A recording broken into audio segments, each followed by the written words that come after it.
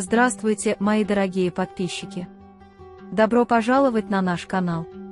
Не забудьте подписаться на наш канал, чтобы быть в курсе новых видео.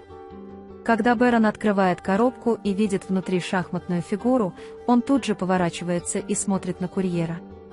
Затем он говорит Дилану зайти внутрь и бежит за велосипедом.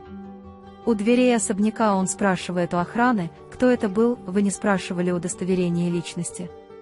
Когда курьер службы безопасности говорит, что мы не спрашивали, он ругает его и говорит, что если вы совершите такую ошибку еще раз, вы потеряете работу.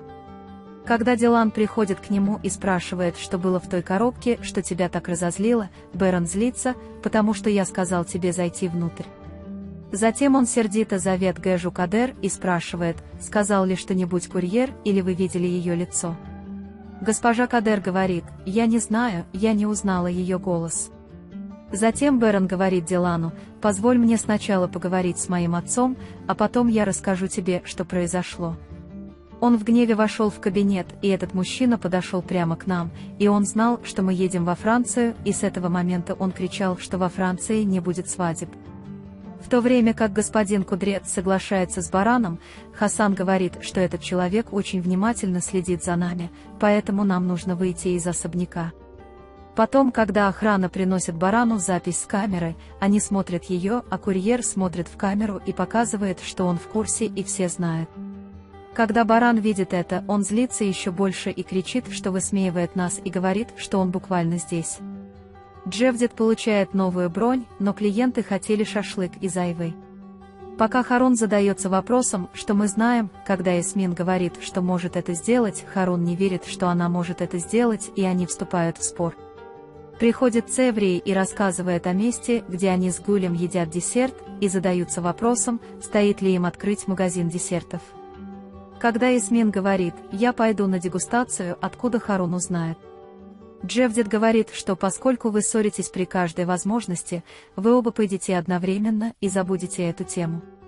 Когда Бэрон приходит к Дилану, Дилан спрашивает, можете ли вы объяснить мне, что происходит? Баран говорит, что враг вошел в наш дом и знает, что мы пойдем во Францию, я был прав, мы не пойдем во Францию. Дилан говорит, это снова та же проблема. Когда мы принимали это решение, у нас уже был враг. Я не позволю ему мешать нашей жизни и проводить границы. Когда Бэрон отвечает, я провожу границы, вы не понимаете всей серьезности вопроса. Дилан ругает людей на работе, спрашивая, что им сказать, и они ссорятся из-за этого вопроса. Ясмин и Харун вместе работают на кухне, чтобы сделать заказ на вечер. При этом они выглядят очень весело. Шашлык готов, и Ясмин сначала пробует его сама, а затем заставляет Харуна попробовать его руками. Затем, когда он хвалит Ясмин, ей это нравится. Когда Дилан пыхтит и пыхтит в постели, Бэрон говорит, иди спать. Когда Дилан встает и говорит, что нам нужно поговорить, Бэрон говорит, что я сказал то, что хотел, говорить ни о чем. Когда Дилан говорит, что пойдет на этот семинар, Бэрон упрямится и говорит, что не пойдет. Бэрон говорит, что я должен принять это решение, даже если оно тебя расстраивает, почему ты меня не понимаешь. Когда Дилан говорит, я пойду, не приходи, если не хочешь, Бэрон говорит, что ты больше не пойдешь, и они поворачиваются спиной друг к другу и ложатся спать. Когда Гуль делится с Ясмин своими проблемами с Фератом, Ясмин советует вам не откладывать свое счастье, если вы не сомневаетесь в ее любви. Он думает о том, как завоевать сердце Ферат Гуль и поговорить с ней. Когда он не знает, что написать, он выкидывает одно из любимых видео Гуля с кошками. Гуль видит видео, ему нравится, но он не отвечает. Когда Ферат не получает ответа, он пишет заметку под своей фотографией и отправляет ее. На этот раз Гуль блокирует Ферата, чтобы преподать ему урок. Пока Бэрон лежит, он внезапно слышит лай собак, берет пистолет и осторожно выходит из комнаты. Он бродит по особняку и оглядывается, затем идет в сад. Он подходит к охраннику, стоящему у дверей особняка, спрашивает, есть ли проблемы, предупреждает его держать глаза открытыми и возвращается. Когда Дилан просыпается и не может найти Барана рядом с собой, он зовет Барана. Когда нет ответа, он ищет его в особняке и открывает дверь наружу, когда не может его найти.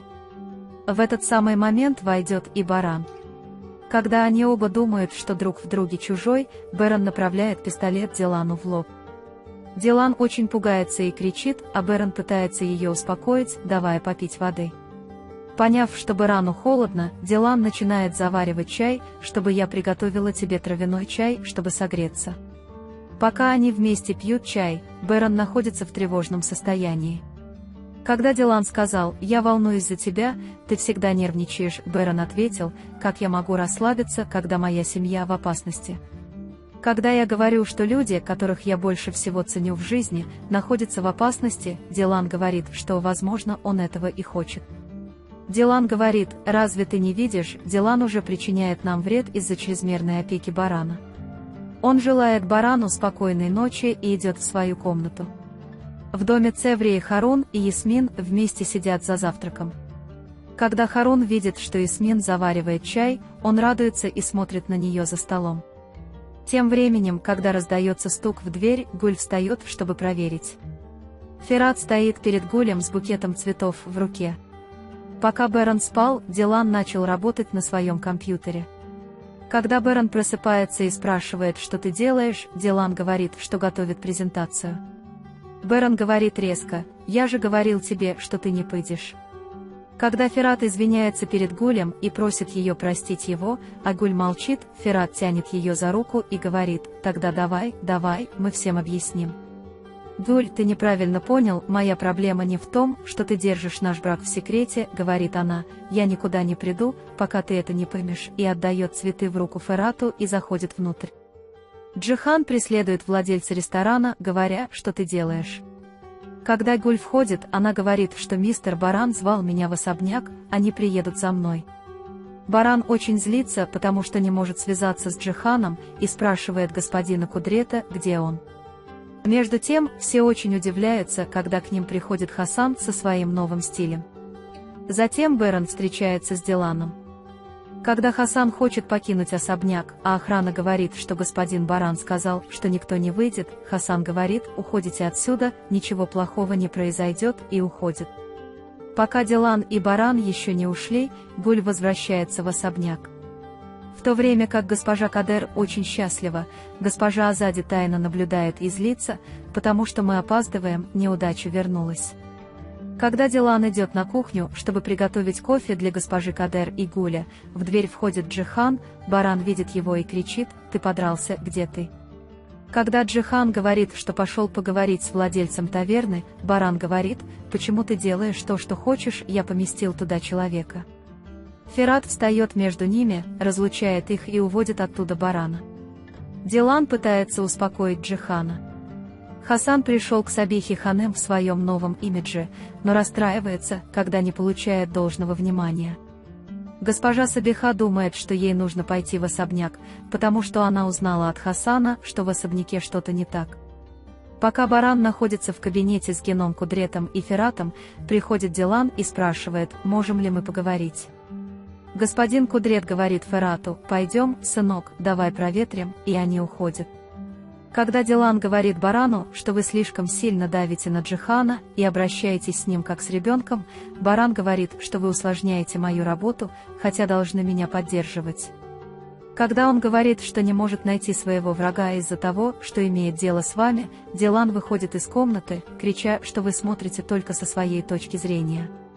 Баран приходит к Джихану и говорит ему, что он не может испытывать ту боль, которую он испытал, когда умерла его мать, и просит его немного мне помочь.